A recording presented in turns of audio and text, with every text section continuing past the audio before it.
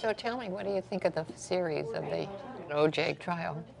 So interesting that they do it's so things good. I think it's great. I think it's so good because they're actually telling some truths. Did you see where Robert got the Holy Grail, came down and hit him in the head? Finally? Yeah, because he's a very smart guy and he finally understood the numbers. I think a lot of it was nobody knew what DNA was. But it's so funny about the jury, how prejudiced they were. At some point, them people was ready to go home. They were frustrated. They go, oh, just let OJ go and let us out.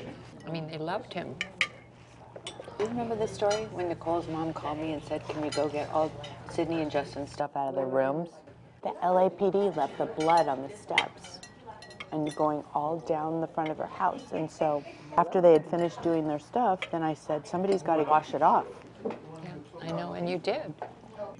I remember, like, when I was younger and I came around, you could still, the stain situation was there for a long time before they, like, redid it. Because they left it there for so long. I know. So they had fingerprinted the house.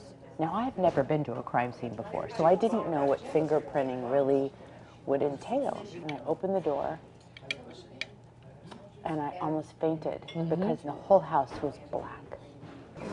So I start looking around. This was frozen in time, and I've got to get all this to her mom's house. And then we get to Sydney's room, and on the, it's a 4-poster bed, so on 2 of the posters, there was like a handprint, and it was red.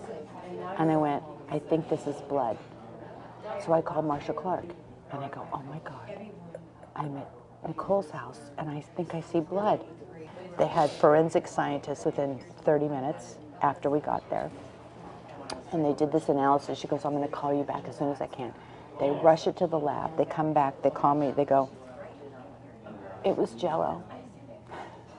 And then that was that. And that was the last time I ever went to the house. Kind of amazing, the places you've turned up. You read my mind. The power of family means everything. We are sisters by blood, but best friends by choice. We will do anything for each other. This is family. Can't deny the power of K. Keeping up with the Kardashians. Only on E!